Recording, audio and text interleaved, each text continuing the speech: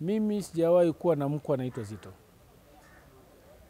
Thamani ya mkwe kwa mila za Kitanzania, thamani ya mkwe kwa dini yangu ya Uislamu inazo sifa. Sifa za mtu anasema ni mkwe wako, atakuja kwako, atachumbia, atalipa mahali, utampa mwanao. Lakini kwa sikuwa bungeni na mkwe. Sipokuwa ni kuwa bungeni labda na mtu anayefanya starehe na mwanangu. Kwa sababu kishaza mtoto amefikia miaka 18 20, huwezi kumpangia ni nani thamani yake anayemuona yeye. Lakini neno mkwe limekuwa likitumika sana, na nataka kuambia Tanzania na watu wanaolisema si sahihi.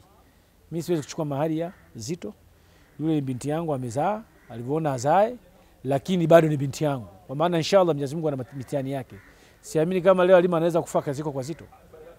Hana dhamana na sisi. Hana dhamana na family. You know, dhamana yake yeye ni mapenzi yake na huyo mpenzi wake aliye naye. Si ndio bwana?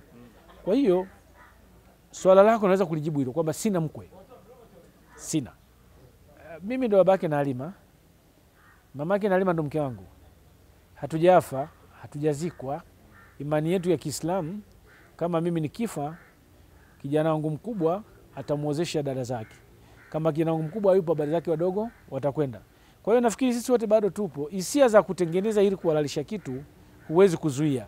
Lakini nasema kama either wewe ni Malawi, Mtanzania, Mkenya, tuongelee wa Tanzania tulionao. Thamani ya ndoa kama hukwenda kanisani, hukwenda kwa DC, hukwenda kwa shehe, si ndio bwana? Na shehe ili akufungishe ndoa kwa imani yetu ya Kiislamu. Mimi ni Muislamu na mwanangu ni Muislamu. Kuna dhamana lazima ziwepo. Kuna uhiari, kuna mahari, kuna nini.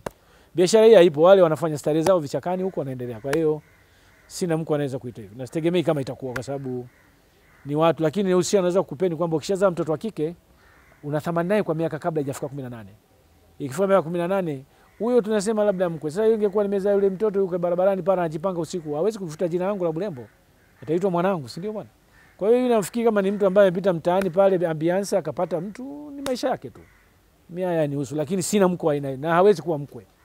Ndio kama sitegemei kama anaweza kuwa mkwe kwenye familia yangu.